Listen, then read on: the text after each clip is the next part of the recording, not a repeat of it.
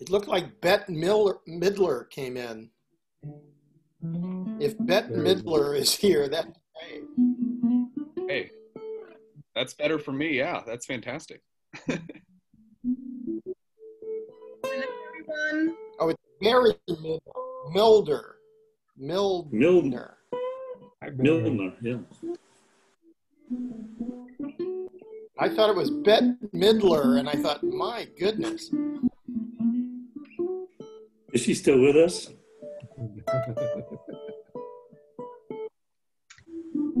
I hope so. Well, John is setting the tone for this session. We will wait just for a couple of minutes just to make sure everyone is in here.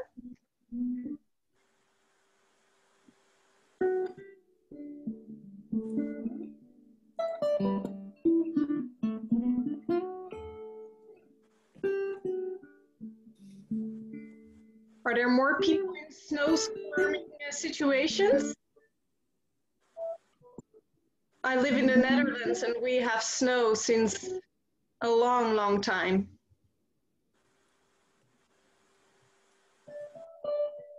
Yep, so do I. Yeah, I am enjoying it. Yes. So do I. I'm in Berlin. Ah. Wonderful, right? Ah, it's rubbing in the summer.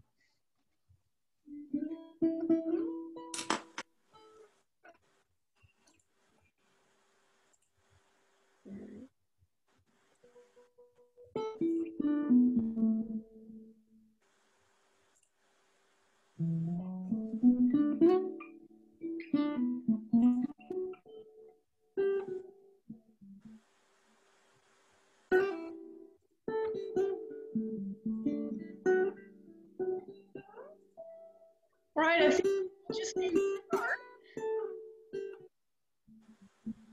John, thank you very much for setting the tone. You can continue because people hear me, but I will share my screen to the presentation.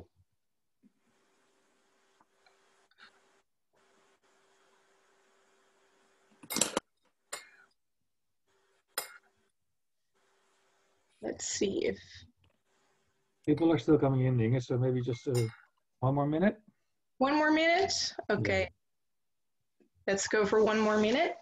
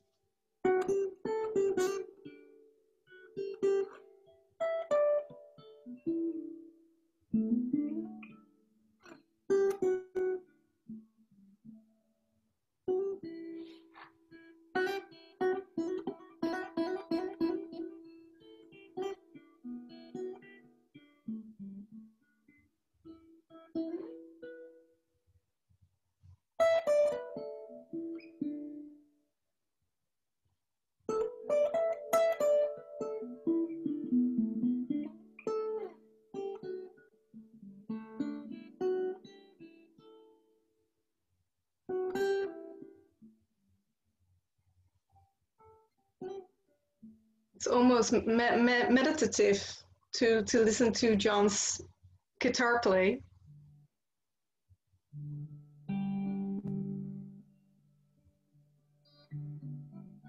Well, I am in a monastery, sort of.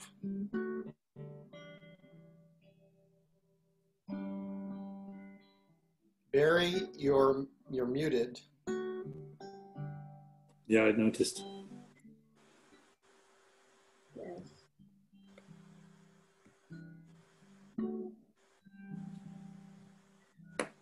All right, what do you think? Can we start the meeting or? I think we can. Yeah. 45 people in the room. 45 people. Thank you everyone for joining us. And welcome to our Fireside Chat session with John D. Liu, the founder of Ecosystem Restoration Camps, and Chris Case, the founder and CEO of Camp Mainsprings in Tanzania.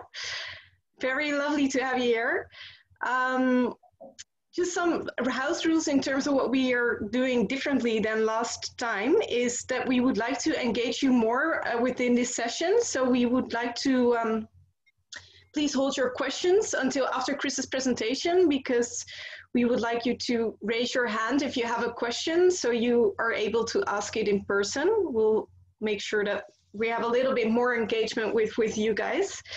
And we also, this session will last for 1 hour, but we'll facilitate 1 hour just to have time for an open discussion if you feel free to stay. So you can decide on yourself, and we will decide what kind of topic we would like to discuss after 1 hour. So thanks again. First, I would like to highlight some camp news. This month, I would like to highlight Camp Contour Lines. They got a visit from a conservation biologist, and together they're working on data collection for their food forest sites. So that's a great achievement. And they are also experimenting with value-added products from the food forest. For example, they're trying out artisanal cacao, tropical salsas, and kombuchas to sell and to sustain their project. So I think that's fun to share as well. And they are expanding from 12 to 16 villages. So they are improving livelihoods of many of the local communities. So great news for them. And they even won the Permaculture Magazine Prize because they had the best project in terms of transforming lives and landscapes. So that's some happy news to share in this 2021. We also are announcing some new camp experiences. Obviously, COVID is still an issue, but we spoke with the camps and they do want to plan it ahead. So we're not sure if it will happen, but we decided to announce it. It's not officially announced yet. It will be after 1 week or 2 on our website, but we just wanted to give you a heads up that we are trying to make this work. For example, Camp Mama Adama in Portugal is hosting their first camp ever from the 3rd of April until the 10th, and they will allow until 10 to 15 members. And Camp Ambercombe in the UK is planning a series of rewilding, short learning experiences, and the first one will be in April as well. And then Camp Versailles in France, the one who was in the Fireside chat session in January, they are hosting their first camp ever as well from the 23rd until the 30th. So we don't know for sure if it will happen, but we are very hopeful that we can organize these camps. All right, and then what we are here for, I'm very grateful that Camp Mainsprings become an ecosystem restoration camp, I think since 2020, 2021. So they are very new to us and we are very proud that they have become part of our movement. And yeah, I would like to share a little introduction video of their project. Let me see if this will work. And otherwise, I will go back to, okay, so I got it here as well. A seed can change the world. A seed becomes a farm. A farm feeds a country. Wij kunnen het niet zien, Inge. We can't see it. And the new generation leads the way. Helemaal niet? No, you need to share the screen with the video too. You're only sharing the PowerPoint. Okay, let me see if I can share your screen again. I will stop share and I will Play. share it again. Share. Sorry for that, everyone. Can you see it? Yes. Okay, great. Let's enjoy. A seed can change the world. A seed becomes a farm. A farm feeds a country. A country raises a new generation. And the new generation leads the way into a brighter tomorrow. For nearly 15 years, Mainsprings has helped Tanzanians plant these seeds. Literally. Mr. Max has already planted over 500 seeds today, and it's not even lunchtime. Beans, papaya, corn, peppers, limes, kale, pomegranate, eggplant, and a bunch of other crops we don't even have time to name. Our permaculture farms have become so successful that we founded the Permaculture Institute of Tanzania, teaching farmers across the region how sustainability leads to prosperity. Sustainability is the same reason we built a school. Here, students discover, explore, and pursue their own passions. That's how we ended up with this robotics club and this amazing scuba dance team. Incredible things happen when you give everyone the chance to live their dreams. You don't just help one person. You touch the lives of everyone that person helps. Like Elizabeth and Pelu. Elizabeth wants to be the Minister of Education in Tanzania. And Pelu's going to be a reporter highlighting the injustices in our country. They were two of the first residents in our girls' home, and now they're inspiring the next generation of girls to become strong, independent leaders, like these girls, and this girl, and definitely those girls. But it's hard to transform your own community when you're sick. Meet Dr. Kajiru. She thinks laughter is the best medicine, but not for malaria. Actually, for that, she'd prescribe a 3-day treatment of anti-malarials. Permaculture, education, healthcare, and empowering girls. That's what we believe creates a sustainable future. We do it because we believe in the potential of every person, like we believe in the potential of every seed to grow into something remarkable. A seed really can change the world. But first, we have to plant it together.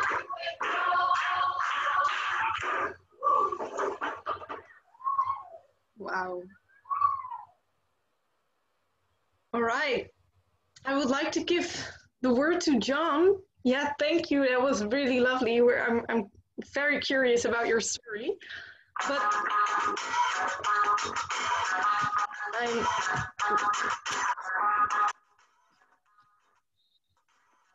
it was already continuing the show.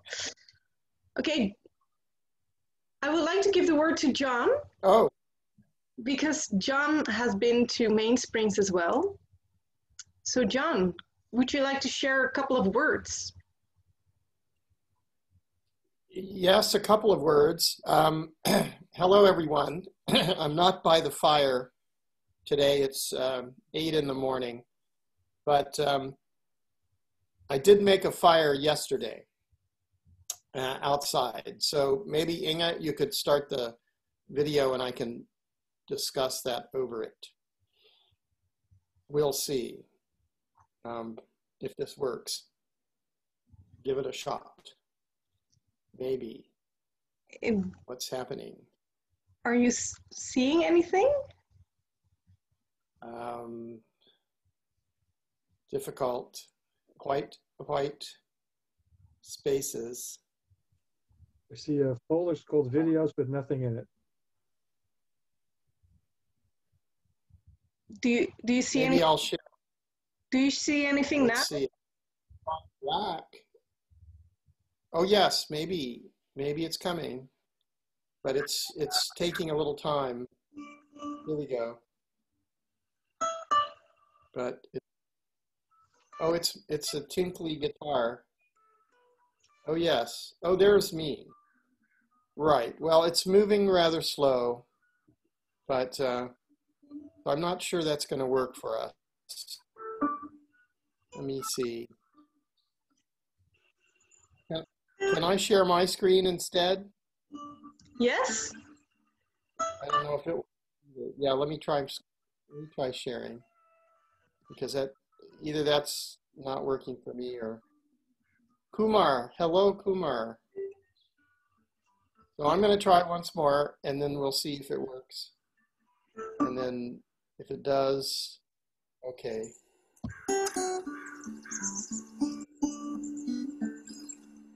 So I'm at the, it's called the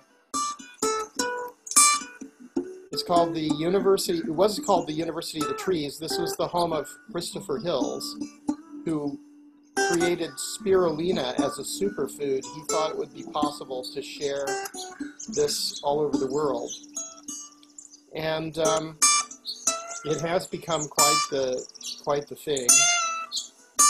And so I'm standing near a statue of St. Francis, and truly all the animals come here and they don't seem to be afraid of me at all. So the other day, one of my colleagues here, the bird actually landed on her, just landed on her shoulder. So we can expect this kind of thing now. And this place is a beautiful place that is restoring both the forest around it and growing a food forest and permaculture planting. And it's partly to do restoration work, and it's partly to help people to heal. So that garden is called the Garden of Forgiveness. So I guess for my sins, I'm in the Garden of Forgiveness instead of at home, partly because the COVID has kept me locked out. But I just wanted to say that being in nature is something that is really very helpful for me personally. And going to the Camp Mainsprings in Tanzania was also quite an experience, because it's such a beautiful place right on the edge of Lake Victoria. And I had been in the region before, but it was kind of a hectic time where I was studying and taking a Jeep journey through the country, so it was a lot of work. And so this time I got to see the camp, and Mark Shepard was training there, and there were campers or people who had come for the training countries. And I believe that this is a methodology for massively growing East Africa into a camps movement just in East Africa. So there are many countries there all needing the same thing. So if we can build little oases in the training places, then I'm pretty sure it will spread throughout the region. And in my experience, working with the United Nations and other organizations, is that this is exactly what needs to happen in Africa, because the conditions change when the land changes and when the understanding changes. And if the understanding and the landscapes don't change, then poverty is more or less inevitable. So the fact is, we can't go there and change the situation, but we can help to train the local people to do it. And this is, here's St. Francis. He's got a bird on his arm. Anyway, I think it's really going to be a wonderful way to develop the camps movement, and for a lot of people to be able to go and share the experience and understand what's happening in other parts of the world. So East Africa is one, and I have to tell you that Central America and South America and Asia and parts of the Mediterranean and the Middle East all have these issues. And when I began to think about this after quite a long time of studying and participating in big restoration programs, I realized that the only way we're going to succeed is if we do this together, and as humanity. Humanity needs to do this, not agencies. The only agency that can succeed is human civilization. So this place is very beautiful, and I'm working on this. This is run by an organization called Grow the Change, and it would be very wonderful for Grow the Change to join the movement, and I think they will. We've been discussing how to go about that, and I also wanted to go back to the Fireside chat theme. So hope what I did was I built a fire, and so you can hear the frogs singing in the background. This was very, very interesting last night because we have a lot of frogs, and there's also some other really endangered species in this region. And it was very contemplative. That's why I play this tinkly music. It's sort of meditative. It's trance music or something like that. And I started thinking about energy flows, because when you burn this fire, when you burn the wood, then the energy is released, and it's also connected to really long historical time because people sat around the fire. And I was thinking about, we've lost something that I think is very past. We used to dance around the fire, and then when we wanted it to rain, or we danced around the fire to celebrate fertility at certain times of the year. This is the moment for that, I think. But I'm going to stop here because it's over, and I'm going to stop my share. And thank you for listening to me. I hope I didn't babble too much, and it's great to see you all and to have this opportunity. Thank you, John. Thank you for your words. And I would like to give the word to Chris. I will share my screen again, but this time I can't make any mistakes. So hopefully you all see the presentation from Chris.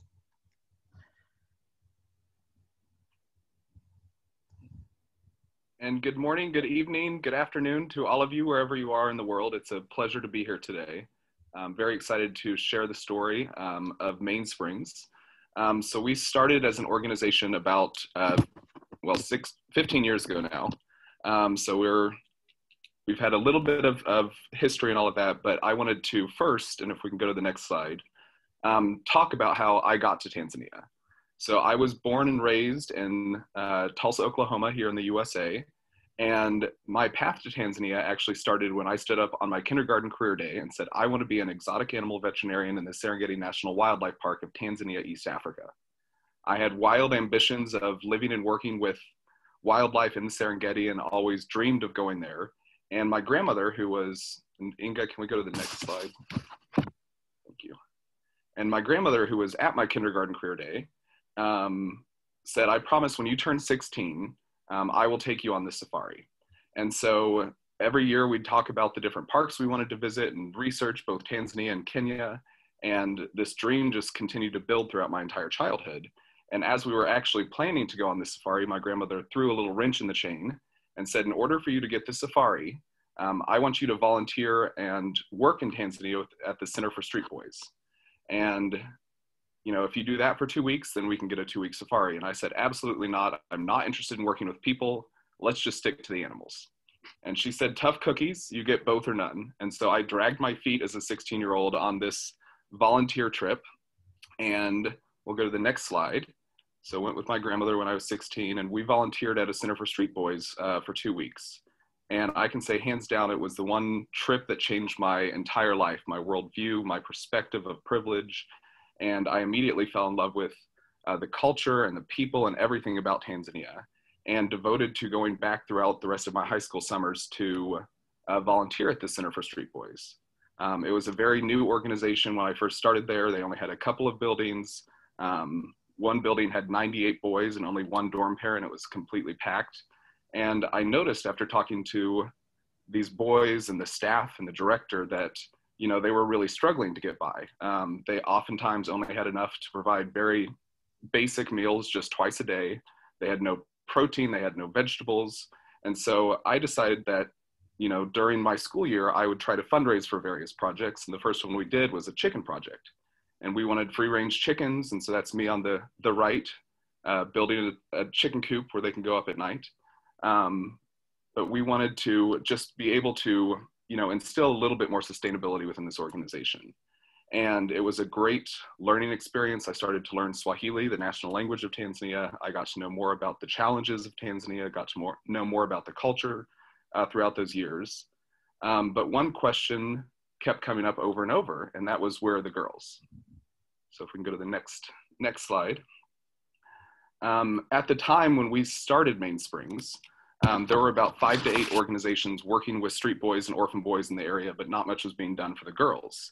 And many times these girls were in horrific situations. We've had girls come directly from brothels, some that were forced into domestic servitude situations, some that were living on the street or just homeless. And so we wanted to provide a safe and loving home for these young women.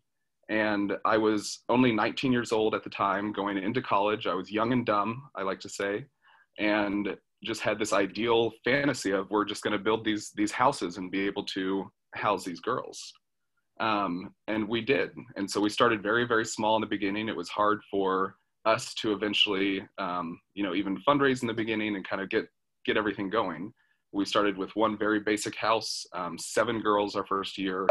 And as we lived and worked in this rural community, because we wanted to be out of the city, we realized that just providing a safe, loving home for these girls was not enough. There's going to be a much larger need for the community, and we can't just educate and empower these women. We have to work collaboratively with the entire community to address all of their needs. So, you know, in the area, there's very poor education. Farmers have huge tracts of land, but were unable to even provide enough food for their own families throughout the year. There was minimal infrastructure and economy. There was no market in the area. And there were major health issues. A lot of people were dying or becoming very, very sick from very treatable diseases because they didn't have access to a doctor. And that's really how our entire organization came to be. It was out of the necessity that was expressed to us by the community and by observing the community. So you can go to the next one.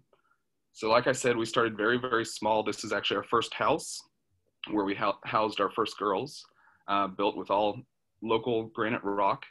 And just did what we could year by year. So the first couple years, we were just very, very true to that.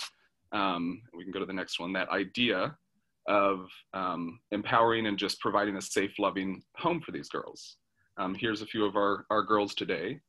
We have close to 30 graduates that are in college or beyond. We have 48 girls on our first campus and 16 on our second campus, and I'll get to that in a little bit. But they, you know, basically have nowhere else to go, and we house them in self-contained apartment style, family style dormitories, where no more than 8 girls live with the matrons so that they can follow up with their schoolwork, their chores, really make sure that they're developing these young women to become strong, independent leaders for their society. But one of the other things we noticed, which was the second thing that we did as an organization, and we can go to the next slide, Inga, was that education in the community was very, very poor. The 2 pictures on the left of this screen here are actually of the local primary school in the area. At the time when we just started as a girls' home, we were sending our girls to this public school, and there were over 900 students and only 3 teachers. So they had almost a 300 to 1 across 8 different grade levels, 300 to 1 student-teacher ratio. And obviously parents, the community, really, really wanted to be able to provide a more quality education. And so collaboratively with the community, we built another school, and we now have 450 boys and girls from preschool all the way through secondary school. We have a 16 to 1 student-teacher ratio, so a little bit better than the 300 to 1. And unlike a lot of the schools in Tanzania, that really just focus on the academics, we really want to focus on the holistic students. So we teach them a variety of things. You saw in the introduction video, we have robotics and we have technology things. We also encourage local arts and local dance and drumming. We teach permaculture. We have community service programs. We really want to create holistic world citizens from our school who also excel academically, and they do. Since starting our school back in 2010, we've had a 100% pass rate on all of our national exams, which nationally in Tanzania, less than half of students typically pass the national exam. So our students are very well set up, and our school is actually ranked number 60 in the entire nation of Tanzania, out of several thousand schools. So our education is top notch, and like I said, our students are able to get a lot of hands-on learning. And like I said, when we kind of were observing the challenges of the community, we noticed a lot of families just didn't have access to healthcare. They'd have to travel 20 to 30 miles to just go see a doctor or nurse. Oftentimes that was cost prohibitive for the types of families that needed to access those services. And so we wanted to do something about that. And we now have a full-time doctor and nurse in a small clinic who mostly focus on preventative health education, but also are able to provide a variety of testing and treatment for a wide array of tropical diseases, different infections, and just various healthcare services so that we can make sure that our students, our staff, and the entire surrounding community can stay healthy. Because if you're not healthy, you can't go to the farm and work, you can't go to school. It's obviously, as we all know, a key to living a healthy and happy life. So we'll go to the next slide. So with all of these things going on, we had quite a bit of land around us. We were trying to do some gardening. We were trying to do some livestock. It was kind of hit and miss for a long time. And thanks to one of our now board members and their foundation, so it's the RJOF, Reed J. Oppenheimer Foundation, and the Oppenheimer family, they introduced us to Mark Shepard back in 2012. And he came and observed our campus, looked at everything, and he said, we can totally retrofit this campus and make it a food forest, make it more productive. He was very excited. It was grandiose ideas. And we're like, this sounds great, but how do we do it? And so he started training us and our staff and some of the local community members on some of the basics of permaculture. And we can go to the next slide and see, this is actually a picture of Mark just this past year in front of our very first demonstration plot. On the left, you'll see this is what our land looked like before. As you can see, it's very, very sandy soil, not a lot of biodiversity happening. On the right, you can see our very first tree rows that we installed and planted. And that's the beginning. So that's kind of where we started. And we had a very, very rocky start.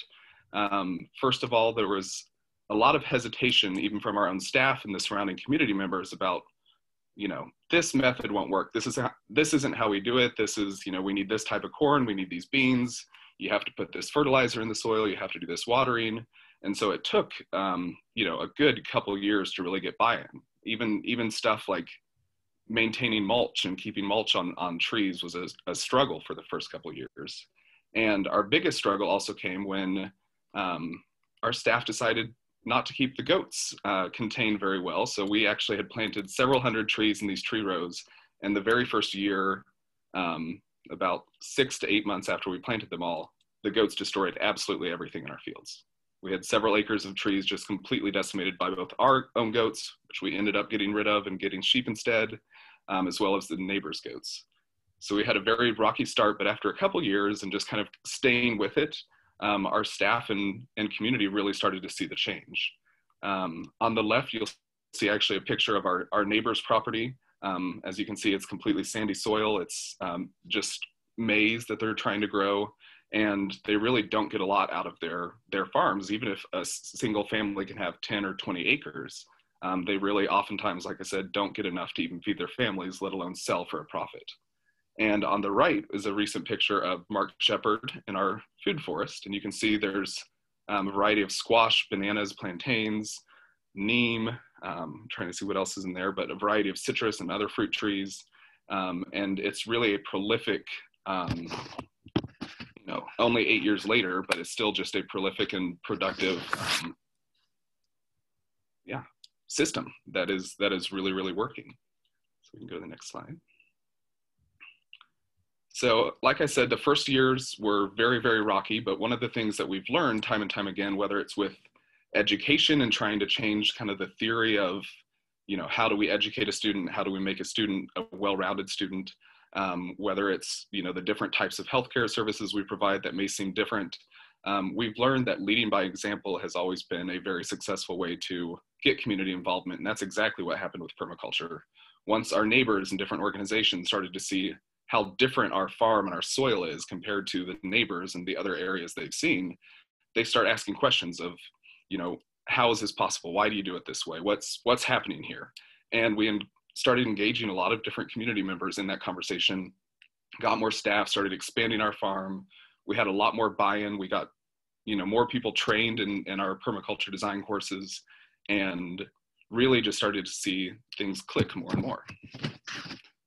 You can see on the next slide, there's a lot of community members coming and learning about berms and swales and key lines and different design features of ways they can implement these techniques on their farms. One of the things we also wanted to do as an organization is make sure that we were using very local techniques, local tools, low cost inputs, so that we could be a living example for, we're not some international organization that just comes in and spends a ton of money to make this happen. We're doing this in a very local way, and you can see it for yourself actually happening. So this is one of our permaculture design courses last year. And you can see just the next couple slides, a couple of our more mature food forest. Again, we're only 8 years in, but before all of this, it was just completely sandy, little bit of grass, maybe some shrubs, but not much happening. As you can see now, we have plentiful fruit. We have a variety of livestock, from pigs to milk cows to rabbits, chickens. And this is also a great satellite image that we found. So if you can see our main property outline of the main garden that we started back in 2012, still, as I said, by 2014, not a lot was happening. We were still trying to get that buy-in. We were still trying to get people to understand the different techniques and methodologies. But you can see from the same day in 2014, which is sometime in January, to the same day in 2020, there's just a massive transformation. You can see, much more tree coverage, a lot more green. And I think that really kind of helps to show how much has happened in a relatively short amount of time. And one of the more impressive things too is this is a recent photo that we've taken. This is the soil from our neighbor's farm, literally right next door to us, compared to the soil on our farm. It was probably taken about 10 to 20 meters apart from each other. So you can see just the massive difference, even within 10 to 20 meters of that transformation in the soil. And that's really, what we love to see. So there's a few things that we're doing as an organization. The first is we really wanted to, not just stay in that one community of this village called Kitongo. We wanted to take what we've learned, take what we've done, and try to transplant that and be a replicable model in another community. So back in 2017, we decided to purchase another piece of land, which is about 45 acres. And again, it's right on the shore of Lake Victoria, but it's about 3 hours away from our first campus in an entirely new community. And much like the first campus, as you can see, it was just a barren piece of land where even the previous owner, as you can see on the right, had cut down most of the trees on the property for wood or for whatever. And, not much was being done with it except for very poor harvest of cassava. So in 2017, we started transforming that land, designing it. We can go to the next slide. And you can see the difference. So these two photos are actually 2018 on the left and 2019. So there's only about a 16-month difference between the two pictures right there. And you can just see the transformation that's happened. And on this second campus, we are going to do the exact same thing that we've done on the first one of replicating everything from the girls' home. So we've already started the girls' home on a very small scale with 16 girls. We've also started a primary school, so we have up to second grade now, and we'll continue to add different grade levels as the students progress. We're also going to be providing healthcare, and we're also going to be doing the same type of permaculture education and trying to spread this around this community as well. So we're very excited about the possibility of growth and what can happen there. And as you saw in the video, we've also in the past couple of years started the Permaculture Institute of Tanzania, because we've seen all of this success, we've seen all of this stuff that's happening within our own organization, but we decided that's not good enough. We need to do a lot more. This needs to be spread not only to to our campuses in this one community. we need to spread, as John said, all throughout East Africa and all throughout the world. And so we've created partnerships with the Oppenheimer Foundation, Mark Shepard, and several other organizations who really struggled to, have the ability, both knowledge as well as financial ability, to start their own permaculture farms. And so we started very, very slow about 3 years ago, had 8 people in our first official international PDC course. And last year we opened it up and provided grants to local organizations from Malawi, Kenya, Tanzania, Rwanda, and Uganda, and had about 35 people or so attend that course, receive training from Mark Shepard, one of our own permaculture trainers who's on staff. And they are now working throughout all of East Africa to really kind of have this type of transformation in their own communities. And combined, there's 10 organizations plus Mainsprings. And what's truly amazing is through this partnership and this grant opportunity and different funders, the collective impact of our organization is over 11,000 people. So we're making, a massive impact by not doing too much more other than basic support and training and all of that. And that's, exactly what the ERC community is about. And that's why we're so excited to be involved in this community and involved in this movement. And, it just fit perfectly in with what we're doing. And yeah, we're excited to kind of continue. So I think yes. So I think we're kind of running a little bit. I know we wanted to leave plenty of time for questions. So that's my kind of brief intro and how I got to Tanzania, what we're doing now, and where we want to go in the future. But I will kick it back to Inga and happy to answer any questions anyone has. Yeah, thank you, Chris. Such an amazing achievement. I see we only have 15 minutes for the first hour. So please, if anyone has a question, raise your hands and I will give you. Yes, Melissa. First, I will, yes. Hi, everybody. Chris, thank you for sharing. This was so inspiring. Hi, John. So I was wondering, how did you start communication within these communities? I mean, was there English communication, or did you have to find, I mean, how does that start? How do you go about that? So that's actually a very good question. I didn't mention that. So we've designed it with our Permaculture Institute to have both Swahili lessons for local community members. And those are typically free courses for different small organizations or smallhold farmers. And that's done entirely in Swahili because a lot of those people don't know English. But then for the international ones, since we do have international trainers and have people from different countries, because even in East Africa, there's several different languages. So we do those international courses in English because that's just the common language. Okay. Yeah. So I was wondering if that's something that could go with the ecosystem restoration camps, is teaching English also to the local communities, but that's a good idea. Yeah. To learn the other language too. Yeah, correct. And we do some English education for parents within our school. So we do have family literacy programs and do try to improve literacy both in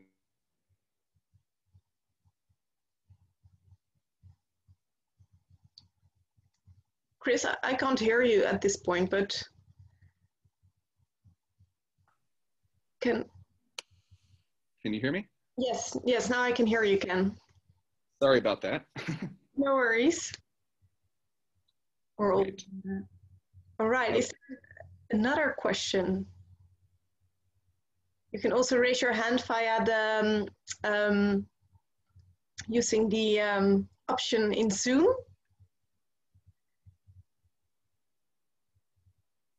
But Chris, could you maybe tell me more about your goals? What would you like to achieve in the upcoming years? Yes, so in the upcoming years, what we'd like to do as our own organization is continue to develop these campus models across Tanzania. So we'd like to have eventually 4 or 5 different campuses in different rural communities. And we want each of those places to serve as a hub for transformation kind of on the wider stage. And so we really want to continue what we did last year with these first 10 organizations we partnered with and find, at least 5 to 10 organizations per year around East Africa and continue to kind of have this widespread movement and training through them.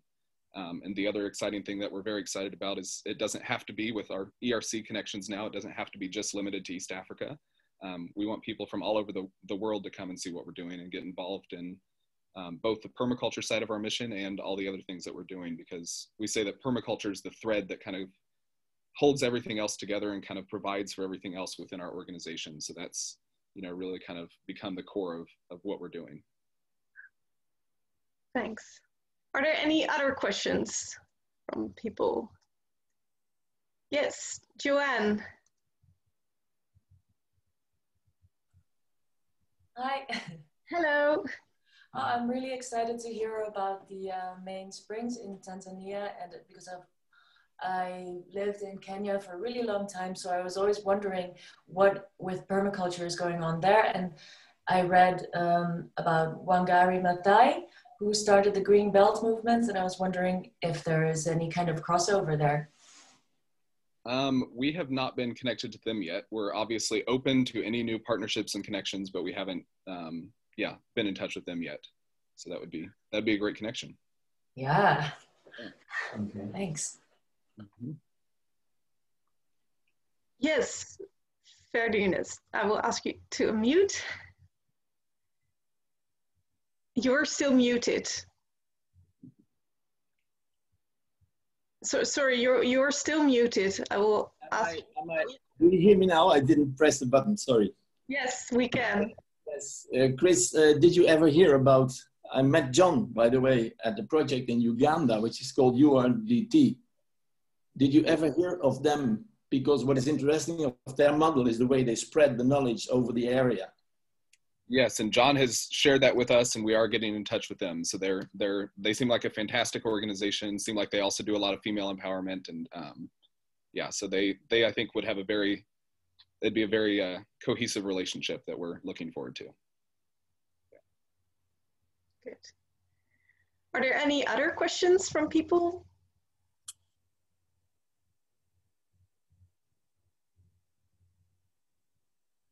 Oh, I see a question. What can we do, Chris, to support your project? Well, that's a great question. First of all, we constantly need people to help us spread the word. So we post on social media, Facebook and Instagram. If you just like us at Mainsprings, the Janita Batchelor Foundation for Children. And then also we have a variety of videos. So one thing that, for the sake of time, we cut out one video because it's a little bit longer, but there's the permaculture ripple effect that further explains kind of our partnerships and what we're doing, along with a lot of other varieties. So first thing is helping to just spread the word via social media or on YouTube. And if on YouTube, just type in Mainsprings, Tanzania, and you'll find us. And then also we're a nonprofit organization, as many of you are. So any sort of assistance with partnerships, fundraising, we're always looking for collaborative partnerships in that way. So those are kind of the two big ways that people can help, as well as we are hoping later this year to have some camp opportunities. So spreading the word and helping to get people to those camp opportunities will be great. We're just figuring out all of the COVID stuff currently. Thanks. I hear that Tuxley has a question. Hello. Hello. Hi, Chris. Yeah, this was somewhat related in terms of someone with some permaculture skills and interested in helping out. I guess you're working on the camps, but is there, in terms of how would you recommend someone, the best way for them to get involved, not necessarily with your projects, but in general, and where would you suggest a person start if they want to spend time and dedicate themselves to some of this work? I think the ERC platform is probably the best place to start. We all know that. So we, as an organization in camp, have decided that we will accept longer term volunteers and want people to come, whether it's for a specific course that we're offering, or whether it's kind of for a 2 or 3 month stint. And if they have experience, that is even better. So definitely either through the ERC website and that interest form, that's a great place to start. And they can also visit our website. Mm-hmm. That has a lot of other information of volunteering and stuff. And we'll be updating it again soon, but it still has a lot of good information. Okay, thank you.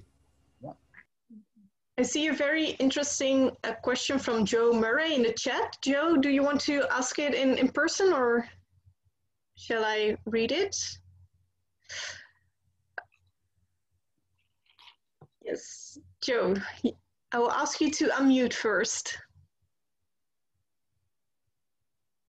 Yes. Yeah. Hello, everyone. I work with a small NGO based in Dublin, in Ireland. And I've just been, talking to a sister organization which is very involved in Central America. And obviously there's a huge problem there of indigenous people protecting their land and their forests, and they're being threatened, attacked, and often killed by corporate interests. And it's not just happening in Central America, but Latin America and elsewhere throughout the world. And I'm wondering what this community can do to support people like that who are on the front lines and who are paying the highest price, often with their lives. Yeah, I think that's a fantastic question. I think it goes, at least for us as an organization, our philosophy is to try to work with those communities and with the government, whether it's on a local scale or even on the national scale. We do both. And it takes a lot of time, it takes a lot of patience, especially when you're dealing with developing country governments and things like that. But if you're really going to have systemic change, we believe, and we've seen this because the government has gotten much more involved with our organization as we've grown. We've seen that, by starting kind of small and just growing organically with the community and just continuing to prove that, what we say is what we're going to do, the government gets more and more involved, and then you can have more of a platform. And I think a lot of us within our own communities, again, whether it's local or nationally, do have somewhat of a platform where we can, after a bit of time and a bit of reputation, start to speak up for those disenfranchised populations. And there's been lots of examples of, in the past few years, Tanzania has kind of had major hits on female rights and contraceptive issues. There's been the Maasai tribe has been, they're a nomadic tribe in Tanzania, so they've had a lot of struggles with the government and keeping their own land and being on national reserves. So there's been a lot of struggles there.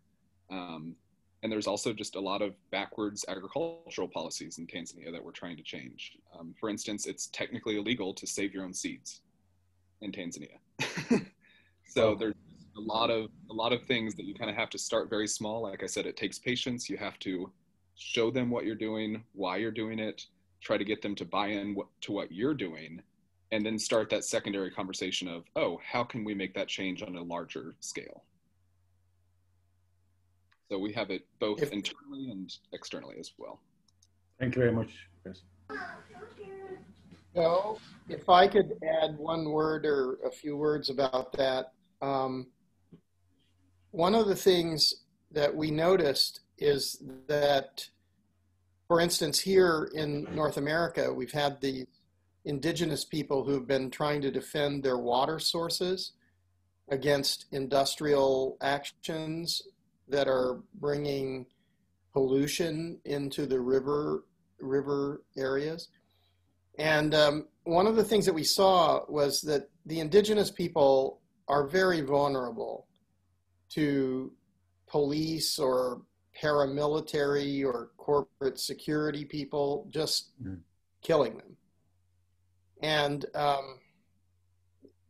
in one of these things, it was the natives were, mainly the grandmothers were organizing it. So the older women were the leaders, but the young men had to come and stand in front of the danger, really. And one of the elders said, because America has all these veterans who have been in the wars in Afghanistan and Iraq and so on. And so at one point, a very large number of these veterans came and they stood between the indigenous people and the security forces. And the security forces would not shoot them. So this is a very risky thing, but it was so beautiful to see. And what the elders said was, we're going to be okay now that the white people have come to join this movement. And because it changes the dynamic completely. And there is a huge opening for doing this around the world. And it is hard, but I think that's what we need to do, is put ecosystem restoration camps everywhere and make sure that they're turning into these beautiful green oases. And then what can happen is that the local people have some support and some further feeling of security, and the officials are worried about public opinion globally, and it gradually, so the main thing is peace building and acting from compassion for everybody, not, because I think the oppressing people, they're victims too, really. They're not, if they do these horrible things, it's not going to help them either. They're going to have a terrible life because of what they've done. And so that's what I think we have the chance to do. And it's amazing to have a chance to affect these things all over the world. Who would have thought that we could do that? So it's really, for me, that's one of the great reasons to do this. And John, you just sparked something else in me. I'd already mentioned kind of with all of this idea of working with the government and kind of trying to get policies changed. But the other thing that we firmly believe in, and I've seen time and time again, is, so many times people in extreme poverty, especially in East Africa, because that's what I've seen the most of, but I think it's true around the world, people in extreme poverty don't have the education, they don't feel empowered, they don't feel like they have a voice to speak up for themselves. And one of the reasons I love this movement and what all the different camps are doing is, in different ways around the world, we're working with communities and people to educate and empower. And it could be about a permaculture design course, but through all of that, you're also giving.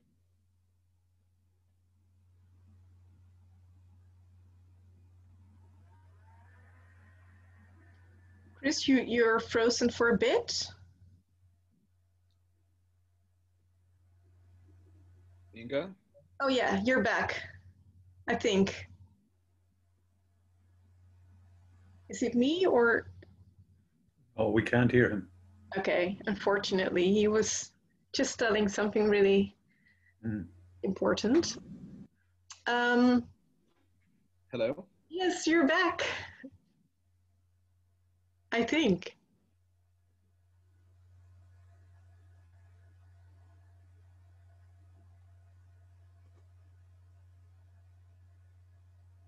Okay, let's hope Chris will join us again soon. Yes, Chris, I see you. But the microphone is still off. So maybe.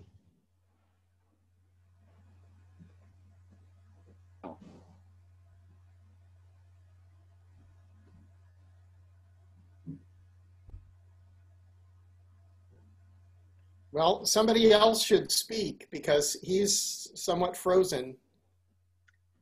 He is. Oklahoma seems as far away as Tanzania.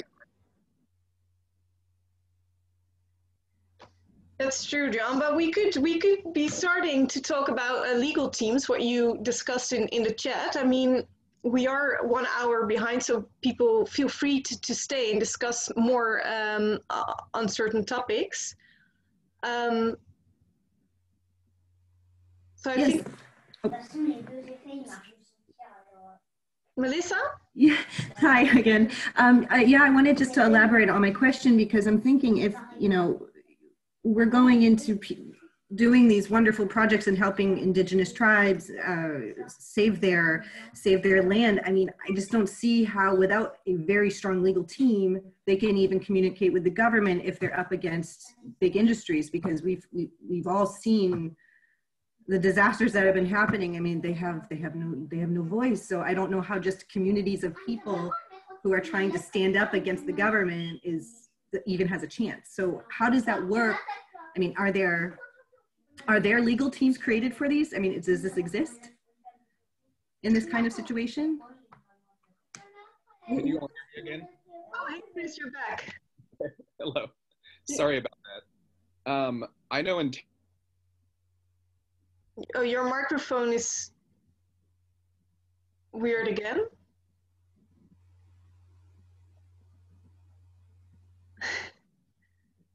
Really unfortunate.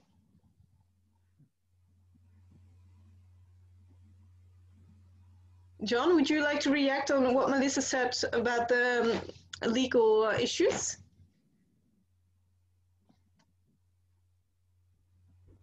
Well, yeah, there are areas, there are groups that only do that, but I kind of feel like we need a holistic thing so that the legal part is part of it, but it's not the whole thing. Because, you know, if we just talk about these legal aspects and we don't talk about food or empowerment, because people, what we're seeing now in the camps in different parts of the world is that the people are empowered when they have enough food and nutrition, and the community is working together to help one another.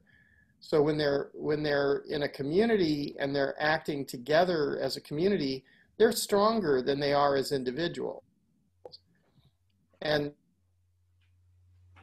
happening is the institutions, the corporations, or whoever's trying to oppress these people, they're trying to divide the people so that they'll be weaker and they can kind of have more power over them. So the idea that someone wants to have power over someone else is not a very nice idea, you know. So I think this can be discussed from moral and from spiritual perspectives, as well as just from like legal perspectives. And I think that, you know, what we saw in the with Gandhi and the nonviolent movement is that, you know, if you just try legal aspects, or you actually confront the that state, that's a state of unconsciousness in a way. You know, it's bigotry, it's racism, it's oppression. And, you know, people who are doing that, they, you know, if their hearts once open, they'll just be miserable, because they'll be so ashamed of themselves, and it will be so miserable for them to face it. And so they don't want to face it. But if they do face it, then, so gradually we need to do that with compassion, with kindness. Because if we confront them with legalism, like we're going to arrest you now, well, that's not going to change their mind.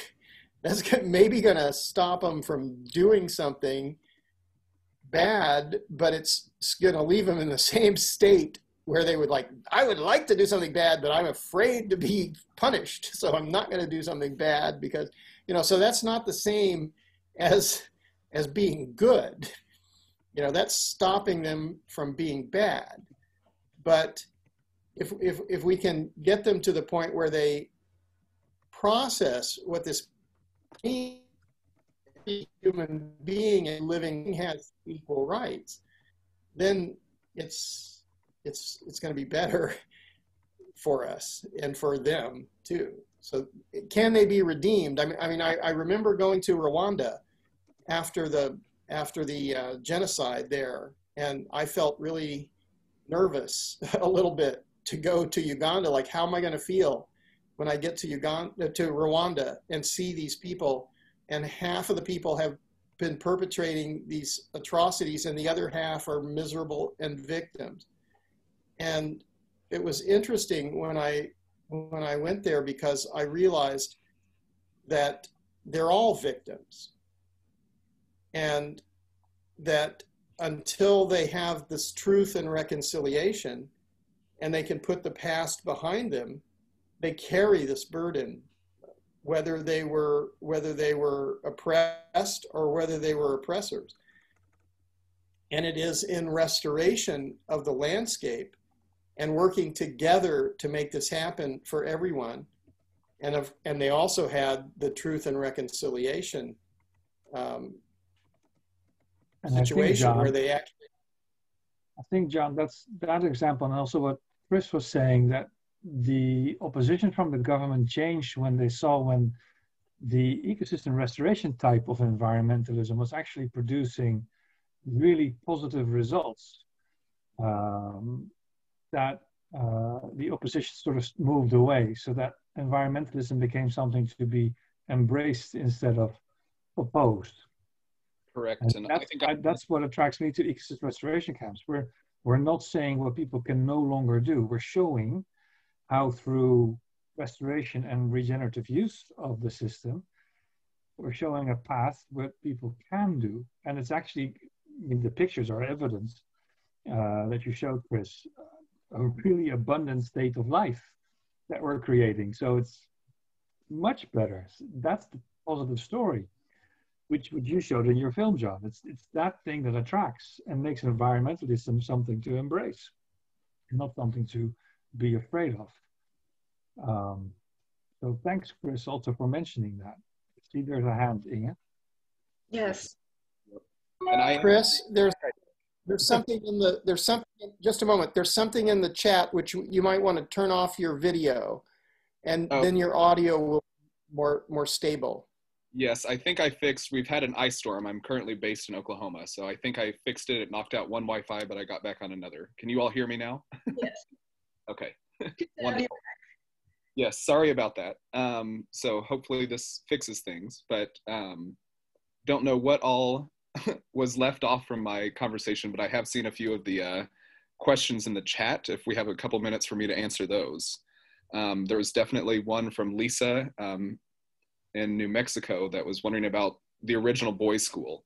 And that one is still in existence. We have supported them with a variety of different food services and things like that. And also all of our programs, except for the home, the residential program, are co-ed. So we do have about half boys, half girls. We had a lot of debate in the beginning as an organization of if we wanted to be co-ed or if we wanted just to be for females. But in the Tanzanian society, especially where we are, we felt that it wouldn't be advantageous for us just to empower the girls and not also, you know, teach and empower the boys to also kind of respect their rights and respect the relationship that they should have. So all of our programs are co-ed, and we work, you know, with both boys and girls, men and women, to find that equity and empower both sides of the piece. We just have kept the residential program all girls because we know teenagers, we know what happens. So for the safety of the girls, didn't want to mix the boys and girls, especially with teenagers, but everything else is co-ed. And also yes? Sorry, continue. Oh, I was going to answer the second one about people from Africa on the call. So we do have an ERC Africa group, and a lot of those are locally led. We as an organization, one thing I didn't mention is I lived in Tanzania full-time for about 10 years. And about 6 years ago, moved back to the US to be headquartered here, really work on fundraising for growth and development. But the main reason for that move and transitioning out of international staff is from the very beginning, we wanted to be an organization run by Tanzanians for Tanzanians. So for the past year and a bit, we have 100% East African staff in Tanzania.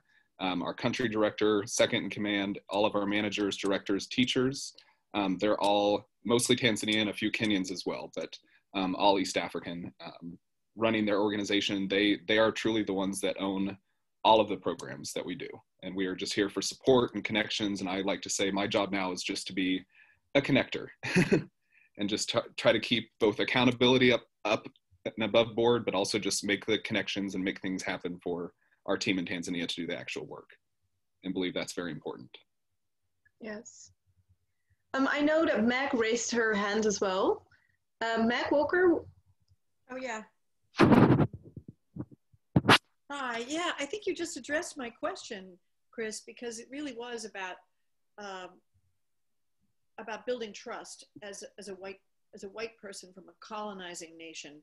Mm-hmm. You know, how do you get past the suspicion, especially in the beginning, before you have, you know, successful results to show for your efforts? But I think you were saying that just now that you're trying to make it a total East African effort. But in the beginning it wasn't. And I'm wondering, how did you build trust? Was it through local partnerships, finding, local stakeholders who were really involved with you? Were there any, we have this problem in this country too, when you want to, working with communities of color who have every reason to distrust us, to build that kind of trust is, and to be able then to build capacity within the community is not always easy. Correct. Especially in the beginning, like I said, I was 19 and young and dumb when I started, but from the very beginning, communicating in Swahili and the local languages is very important, making sure that you respect the cultures, make sure you learn kind of the intricacies of the day in and day outs of the culture, how you greet people, how you can communicate well. So that was definitely key from the very beginning, is becoming fluent in languages, becoming well-versed with the different aspects of the Tanzanian culture, and especially the tribal region that we were in. And then also the other really, really big piece of all of that is, it can't be a top-down leadership style. It can't be just, you do this, you do this, you do this. Obviously, we do have employees, they have contracts, there's things like that. But one of the things that works the most in gaining trust is giving people ownership over things. And if they have a piece of ownership, if they have some skin in the project, if they know, my kids are going to go to this school as well, I want it to be the best school possible. Or, hey, my family's also, participating in this permaculture program, and I want to learn everything I can here so that I can help, provide for my family better. Having people with that level of ownership and that skin in the game is really key to having a robust organization, because now we have over 100 employees across both campuses and everything. So it's, again, all East African and Tanzania, and they truly do own their different departments and their jobs. Thank you. Chris, I do have a question myself.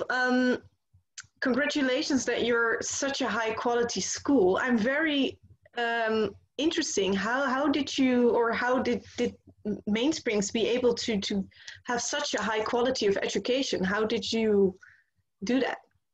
Yeah. So we have a variety of partnerships with schools around the world that help with our teacher development. From the very beginning, all of our teaching staff was East African, but a lot of them were trained in very traditional rote memorization type techniques. So what we have done is just collaboratively with them, year over year, month over month, have staff development. Sometimes we have professors and different people either from Tanzania or from the US or, Malawi one time, come in and do just different teaching methodology workshops, really dive into our classrooms, but always working with our teachers to address both the cultural needs, as well as try to have a little bit more of a holistic educational outlook. So it's taken a lot of time, because you're talking about slowly changing a mindset and kind of the teaching methodologies without compromising the cores of the culture. And so that's why we wanted to do it very slowly and over time. Wow, great achievements. John. Yeah, I want to change course just a little bit and ask a favor of everybody. I've started to do it personally. Like when I meet people, I ask them to become a member of the ecosystem restoration camps movement, because what I see is that our level of camp development is growing really rapidly. So there are 37 camps now, and that's in like 4 years. So that's really pretty rapid. And we can see that many more camps are lining up to join. And what we really need is more supporting members to make this thing work, because there are going to be hundreds or thousands of camps pretty soon. And in some places where the economies are really in trouble, like let's say Somalia or some of these places like this, where we can really make a difference by supporting camps. But in order to do that, we either have to depend on very large donations from the existing foundations and charities, or from the United Nations, or from governments, or something like this. But I think one of the problems and one of the reasons that I was so interested in helping to create this movement was because I didn't really feel like the institutional responses were fast enough or effective enough, and especially they weren't very cost effective, because the high overheads for those institutions mean that most of the money which is coming into those organizations goes to maintain the organization, and only pennies on the dollar go out to the field to work in the field. So if we as people don't and don't have a huge overhead, then the majority of what we do can go to these camps. And that depends on our ability to make a people-based organization, a mass organization. And so far, we're still a little bit behind in that area.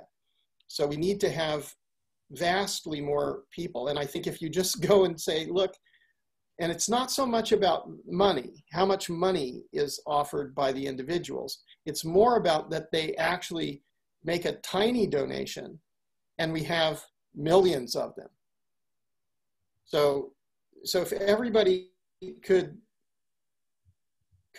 start 917 according to Peter today, who are members, and that's even less than we had than in the very beginning. We asked people, would anybody share 10 euros? And when 1,000 people offered to share 10 euros, we said, okay, well, we'll have to start. But then we still don't even have 1,000 after all this time. But we do have bigger donors, but that is not as effective, I think, in becoming a mass organization. You know, we can just be a normal organization that takes big money from big money, but it's nice if the membership continues to grow. So that's my pitch. Just tell your friends and family, please join the Ecosystem Restoration Camps movement. It's going really well. There are lots of camps. So thank you, John. It's very important to spread the word. I saw people responding on what you were saying. So yeah, that would be wonderful. I know most of you are already members, so we are really, really thankful for that. And therefore, we really enjoy seeing you here. Are there any other topics that people would like to discuss or like to know more about?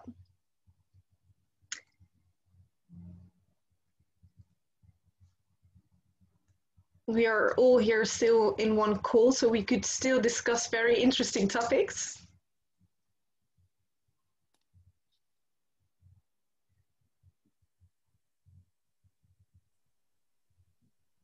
Yes, Kath?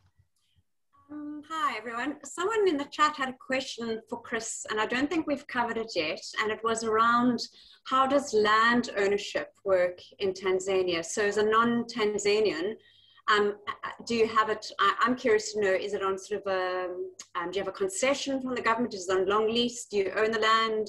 Because that could be a very big barrier to entry for other people wanting to do similar projects in countries that they don't live in. Obviously, there's local legislation and it differs from country to country, but it would be quite interesting to hear your perspective on how you handle that part of your project development. Absolutely, thank you. So when we first started, again, because we wanted to build trust within the community and with the government, and a lot of things were very tricky to even figure out how you get registered, we actually went under another umbrella organization, which was that Center for Street Boys. So we were under them for the first few years in Tanzania under their board of directors, while we slowly worked with the government to build trust and then eventually got our own registration. So we are registered as a Tanzanian NGO with a partnership with our US nonprofit organization. So in Tanzania, we have a local board that is all Tanzanians, again, all local staff, and they are registered as a Tanzanian entity. And we always felt that was going to be very important. So both any registered Tanzanian entity or company or individual can buy land, but when I say buy land in quotes, it's actually a 99-year lease from the government. So that's how all land ownership works in Tanzania, is it is a 99-year lease. So we do get it deeded, and we get a 99-year lease from the government. Is that renewable? Is that what? Is it renewable? Is it Yes. renewable? Because after 99 years, you've made a lot of investment in the land. Yes, It is I think renewable. Okay. it's renewable for a few dollars. Like, you just have to kind of reapply for the deed. Yeah.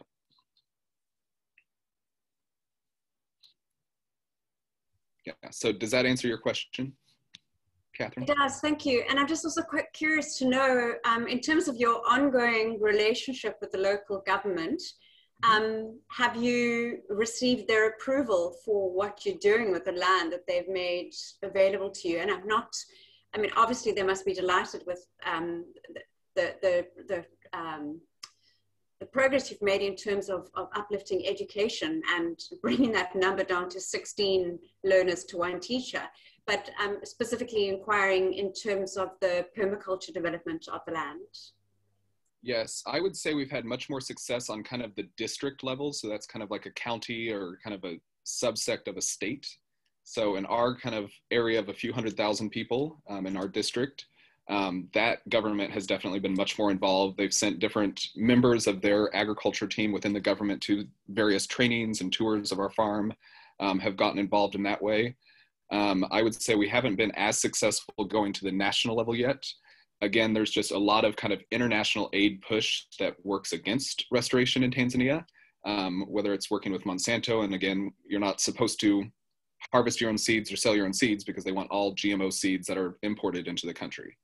And that's just, you know, a profit for the government, and that's why they do it. So there's a lot of national policies that we would love to change in the future, but we're kind of working in our own area first. And we've even been working with team members at the ERC and with our team in Tanzania to take on some government land in our district and help to reforest it, because the tribe in the area has, over the past several generations, basically decimated, cut down all the trees for firewood and charcoal without replanting. So there's a lot of kind of the beginning of desertification in our area, and we want to bring it back to that natural environment. And the government is definitely willing to work with us to regreen that and create a sustainable harvesting plan with the local communities as well.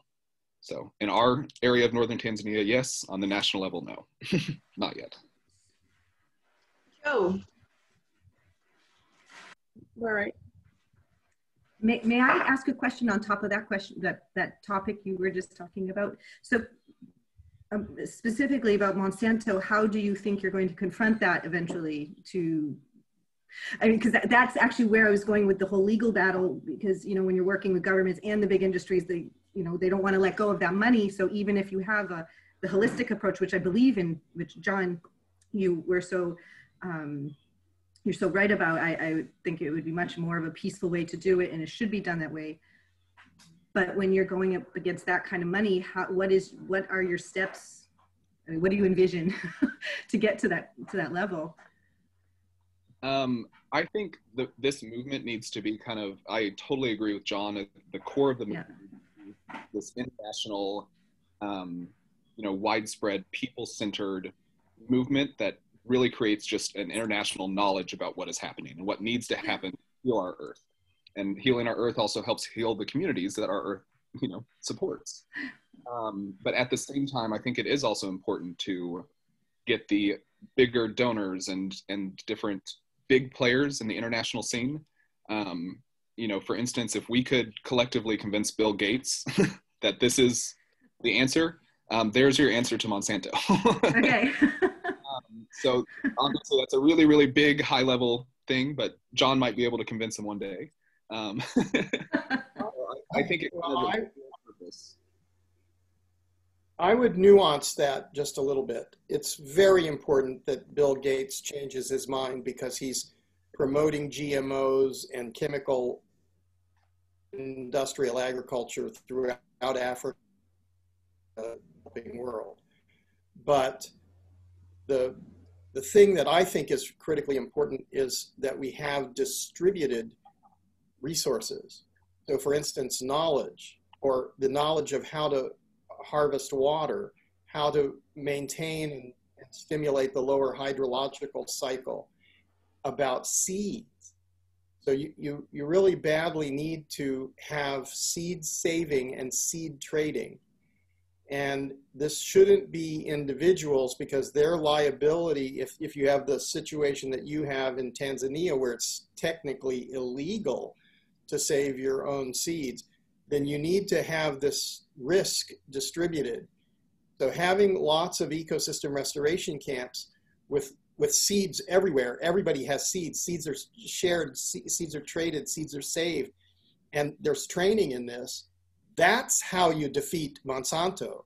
Not giving more power to Bill Gates, but giving power to the people to protect and maintain the genome, the legacy genome. It certainly doesn't belong to anybody. Anybody is going to die. Human beings haven't been here for 3.6 billion years since evolution has been creating this amazing resource. So it doesn't belong to anybody, and it should be shared in this way. That's I think the best idea. Thank you. Joe, you still had a question? I think my question has been answered exactly on that point. Like, I'm horrified to hear that it's illegal to own your own seeds in Tanzania. And I know that that's not just Tanzania, it's all over. And my question was, how do you operate in that situation?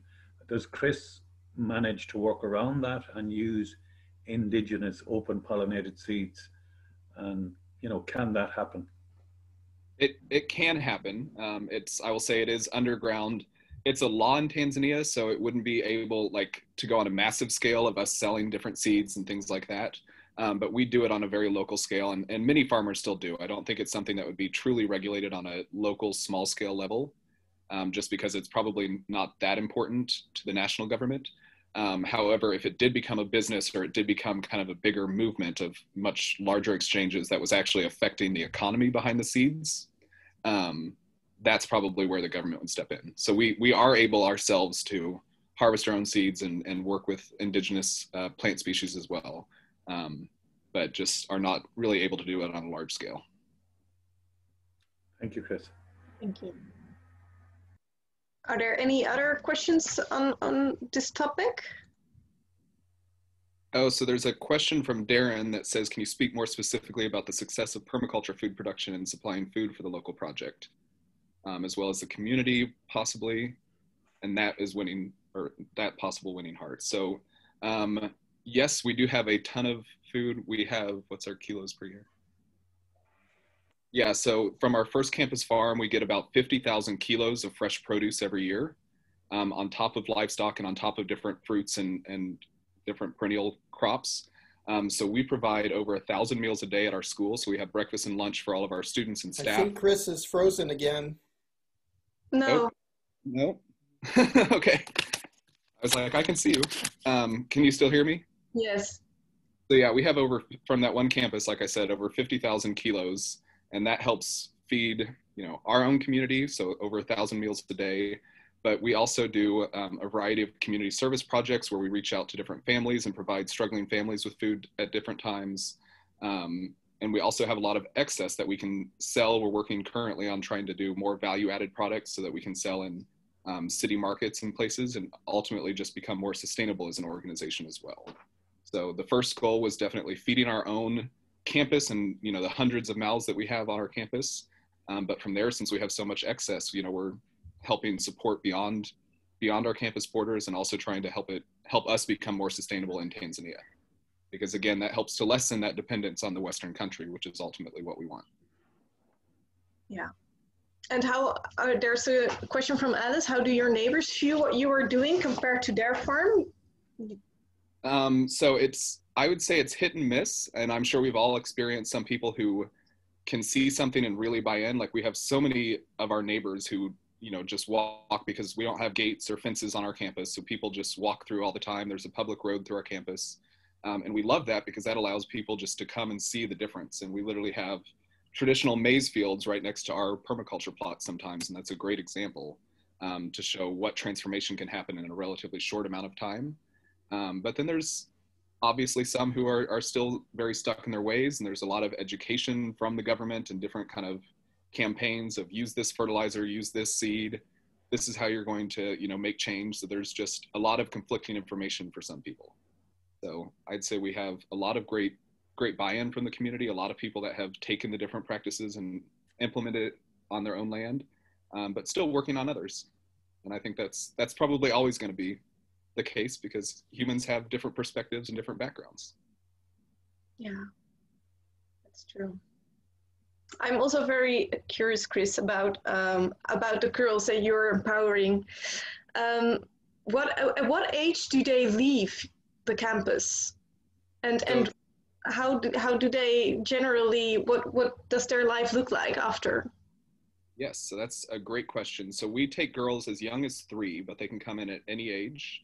And we basically, since many of them get a kind of late start in life and maybe haven't had a good educational foundation, we do some educational testing, see where the best placement is for them in our school. And we are devoted to living with them on campus through the end of their secondary school or high school here in the Western world. So we do that on our campus. And then for all of our residential girls, we actually support them in their higher education as well. So we have several generous donors who help to pay for college or university fees. Some of them want to go into trade schools.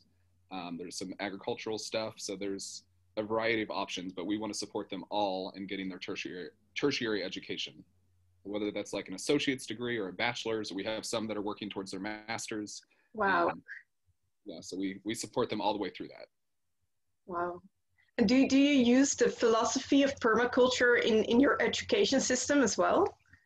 We do. So we have that as a part of our extracurricular kind of lessons. So we have a permaculture lessons for all grades, 3rd grade and up, either once or twice a week, depending on the week. But yeah, so we have our permaculture trainer that really focuses on educating our students.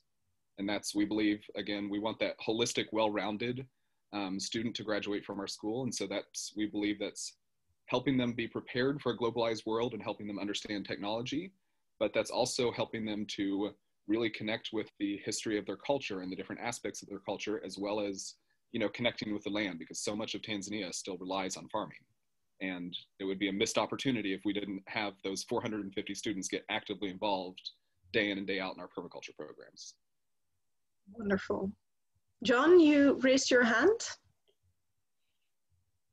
I just wanted to add something. Ferdy Ernest there has been at the Ugandan Rural Development Training Centers, and they have the African Rural University, which is an all-women's university. And so, Chris, could you send your email to Ferdy Ernest there and in the chat, and maybe you guys could connect, and it would be wonderful if your girls could go to that university, because when those girls from that university come out, they become the sort of leaders in community development in the communities that they come from. And so they're being trained to go back to the communities where they were abused and abandoned and become like the educated leaders of those communities. And it's really powerful because they go back without any fear and with huge courage and commitment. It's amazing. So I really hope that connection will take place. Yes, and I just sent my email along in a direct message. And I'll go ahead and put it to everyone so you all have it as well. If anybody else has connections or everything. That's a great connection, John. Yes. Thank you. Darren is asking, Chris, do you have any interaction with local wildlife and nature conservation efforts integrated as part of a holistic ecosystem generation? So we currently do not. We're very close to the Serengeti, and we also have a relationship with the Grumeti Reserve Fund, and they have a hotel and do a lot of preservation and restoration on their land. So we do have several times where our students can go visit kind of the natural ecosystems and see what is happening there, but we don't do it on our campus currently. One of the next things we want to do on a larger scale is, like I mentioned, work with the government on government land to kind of reforest some decimated areas. But eventually, I think that's something that we could definitely look into. Yeah. Okay. And also, Ellen asked a question, how has this impacted your personal life over these 15 years? So life has been crazy. Like I said, I lived in Tanzania for 10 years and loved it. And while I was there, I actually adopted 4 boys myself. So that was a massive change in my personal life. So I now have 4 boys. And they obviously moved back when I did to the US, and so they're here now. But also even through learning and living the permaculture life, when I moved back to the US, I was in the city and had a house and just really wasn't fulfilled, missed the life in Tanzania. And just during this pandemic, last summer, actually sold my house and moved to a farm here in Oklahoma and have started working on restoration and design of that in a permaculture method. So yeah, it's through basically our entire mission is my life as well. So whether it's the personal side or the organizational side, I want to live what we preach. So it's impacted me in a great way. That's all fantastic things that have happened in my life because of this work. Amazing. It's such a inspirational story for all of us. Yeah. Thank and that is such a young age, 19. That's really, I don't know. It's a beautiful story. We should tell everyone from the ERC movement about it. Well, thank you. Are there any more questions or topics that people would like to discuss? I see all wonderful compliments in the chat. Yes, and thank you to everyone for the wonderful compliments. It means a lot. Yes. Okay, I think we are going to end it a bit. Thank you all very, very much for your contribution, and thank you, Chris and John, for your time and your explanation and your words and the inspiration, of course. I really enjoyed it. Sorry for the technical issues at the beginning. We'll improve that for next time, but we're really thankful for all of you, and hope to see you soon again. For the next Fireside Chat will be next month, the second Tuesday of the week.